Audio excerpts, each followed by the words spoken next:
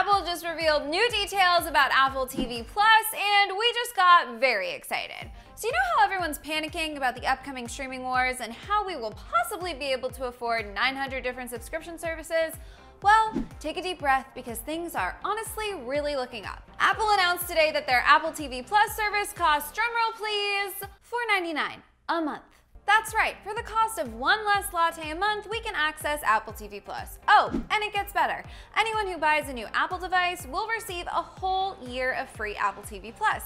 And let's face it, they just announced the new iPhone 11 today, and we know people are jumping to get their hands on it, so that's a lot of free Apple TV. Apple TV Plus, by the way, will be available online on Apple devices and on Samsung Smart TVs when they launch, and then they'll be making their way to Amazon Fire, LG, Roku, Sony, and Vizio devices as well. The launch is officially slated for November 1st, which means that's also the premiere date for some of Apple's originals, most of which will be debuting with 3 episodes, with one new episode rolling out weekly moving forward.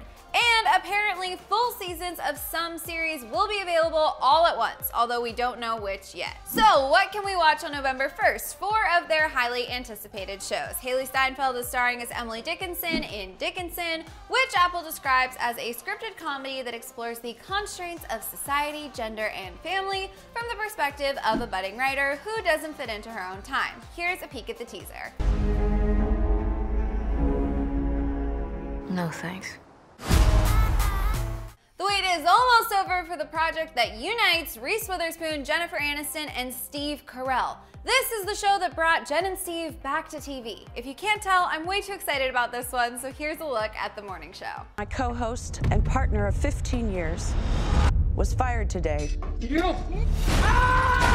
What better way to launch Apple's animated series than by bringing back the entire Peanuts gang for all new adventures in their new series, aptly titled Peanuts.